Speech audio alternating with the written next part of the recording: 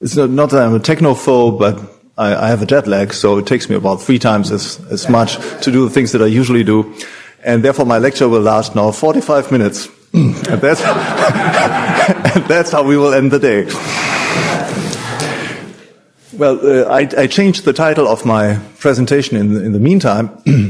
As modeling the time structure of production. It's an offshoot of a current writing project in which I'm engaged, which concerns a revision of capital theory. And one of the elements that seem to me important is the representation, the graphical representation of the time structure of production in order to explain the problem in various ways. And I will start from the point of view of a recent paper that I published in 2008, namely the demand for present goods, the relationship between the demand of present goods and the time market. And then in the light of these considerations, we'll talk about typical Austrian illustrations of the time market, namely triangles, which is the main one, Hayekian triangles or Jevonsian triangles, and then trapezoids, which have been introduced by Mary Rothbard.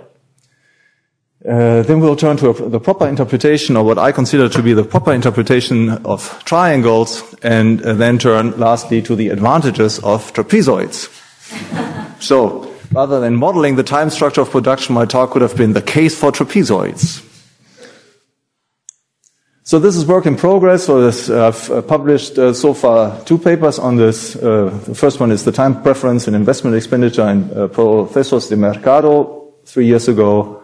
Then 2 years ago, the demand for money and the time structure of production. And then this paper, the time structure of production reconsidered, which is on my website. So for those of you who are interested in having a look at this, it does not contain my present presentation. Okay, so let's start with the relationship between the demand for present goods and the time market. In the traditional Austrian literature, we have the most detailed discussion in Murray Rothbard's Man, Economy and State. And here Rothbard gives us an analysis of the factors determining the demand for present goods. First of all, a definition. So present goods are goods that can be used immediately, that is, do not require any further transformation, which distinguishes them from future goods, which do require further transformation in order to be turned into final goods that can be finally used, so consumer goods in particular, and tools.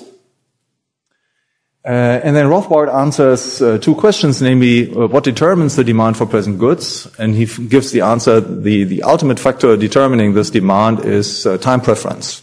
So one particularity of Rothbard's theory is not particular as compared to previous authors such as Mises or Vetter, is that both sides of what he calls the time market, that is the market for monetary capital, are determined exclusively by time preference, both the supply and the demand for present goods. Who demands present goods? So we have 4 major groups. The owners of original factors of production, that is, laborers, the owners of raw materials. Third, we have the owners of produced factors of production, that is, intermediate goods, tools, capital goods, and so on. And fourth, we have consumers who want to obtain consumer credit. So these are the 4 main groups who ask for present goods.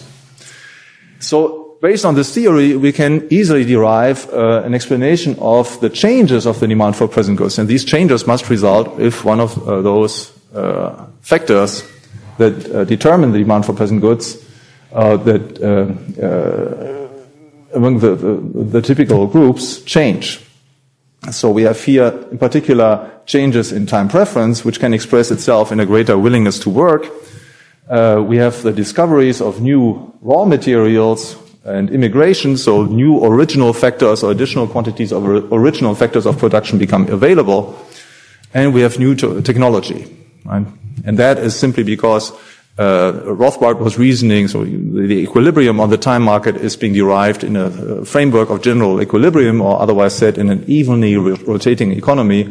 And such an evenly rotating economy is constructed under the hypothesis that or factor endowments do not change, consumer preferences and also time preference does not change, and thirdly, that technology does not change. So if one of those things changes, then we can get a variation in the demand for present goods.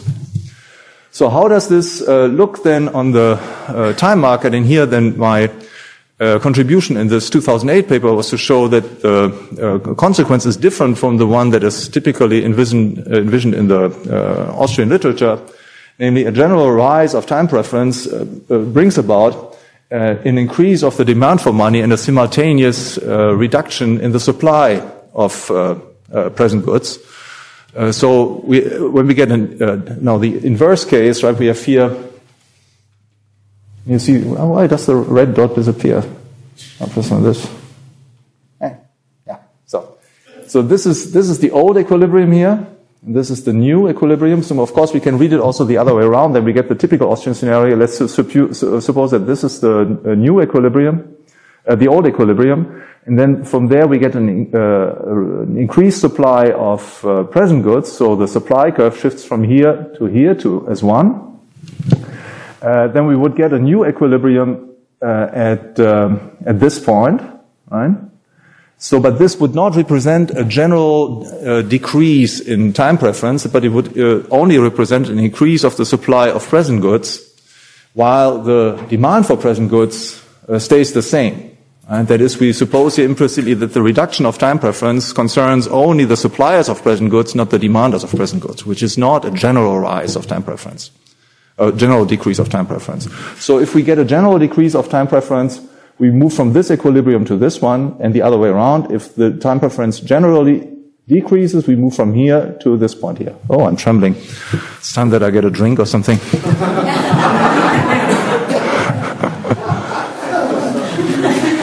And then we can consider various other circumstances. So I just give you one other example here. A simultaneous increase of the supply of present goods and of the demand for present goods. And then the equilibrium shifts out from this point to this point. So we get a higher exchange, a higher volume of gross savings on the time market being exchanged at by and large the same interest rate. So there's no systematic impact on the interest rate. Now, of course, demand and supply do not necessarily have to change in the same direction, and this implies a very important implication, namely that on the time market, any combination of changes is possible. Right?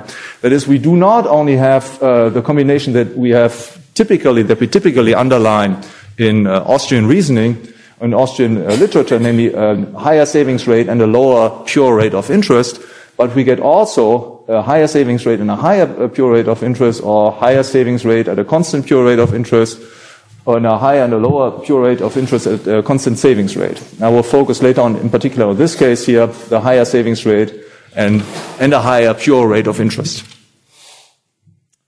Now,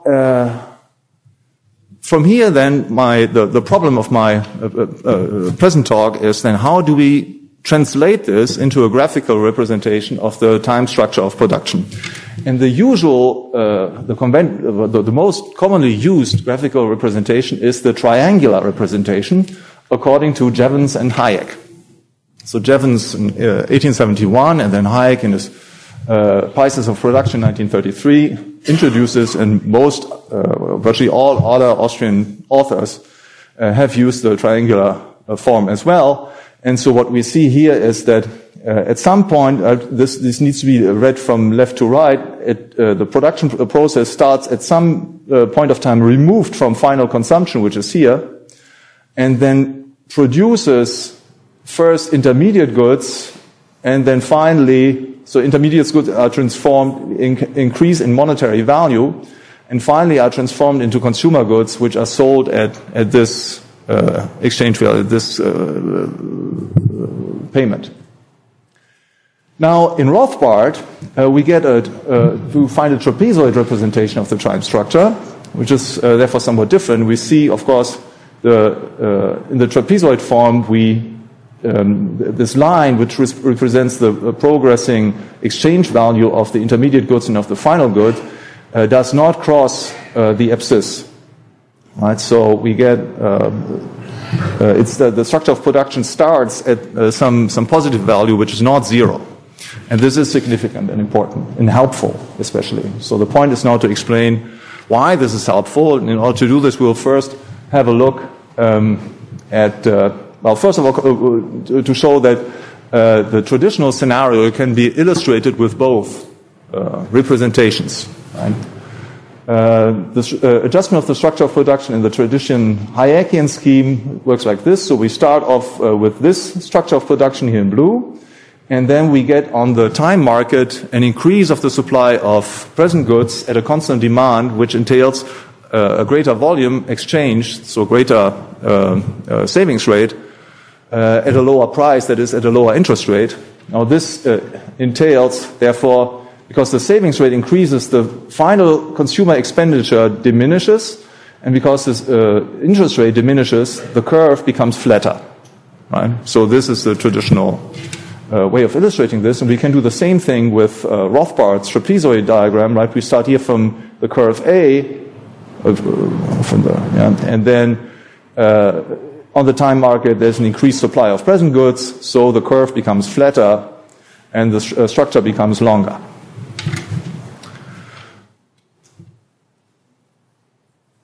Now, if we turn to another case, we will see that the case that we discussed before, namely higher savings rate and a higher interest rate. So we suppose here that the supply of present goods remains the same, but there's an increase of the demand for present goods for whatever reason, one of the changes that we considered before. And we ask ourselves, how can this be represented, or the corresponding changes in the time structure, how can these be represented graphically? Well, the answer is they cannot be represented graphically with a traditional triangle. And the reason is that in a triangle, the curve would have to become steeper, and at the same time, the volume that is under the curve would have to become bigger. Now, that's not possible because the curve is hitting the axis. So if the curve becomes steeper and starts at the same point, or even at a lower point because the savings rate increases, then the volume under the curve, or the surface under the curve, becomes smaller, so the savings rate would have to necessarily diminish. So this constellation that we find here on the time market, increasing a pure interest rate and a higher savings volume, could not be represented with a triangle.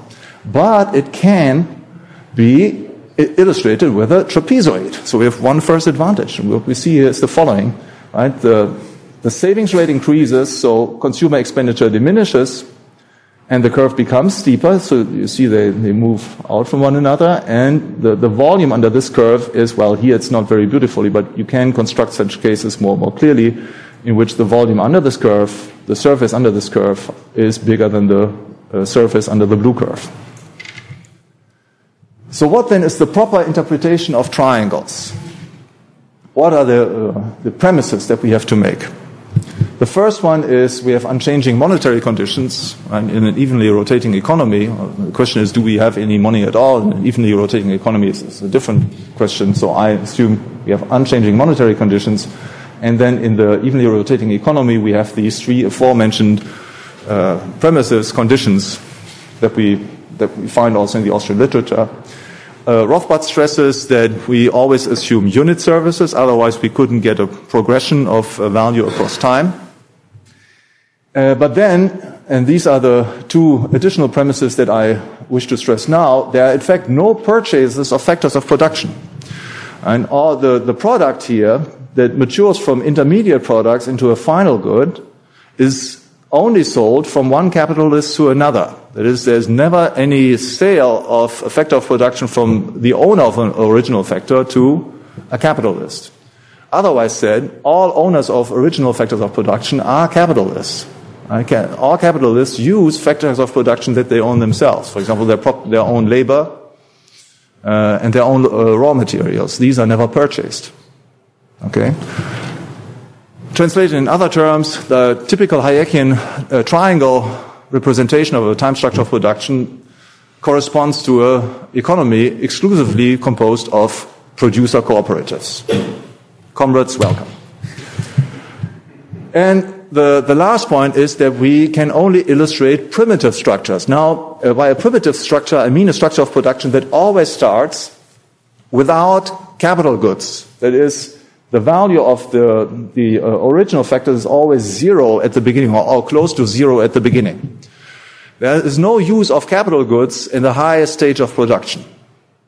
And this, of course, corresponds to the case discussed in Rothbard's textbook, which starts off with the example of a primitive Crusoe-type economy, but it does not correspond to the conditions that we find in a modern economy, in which even those stages of production furthest removed from the production of final consumer goods operate with capital goods produced in later stages.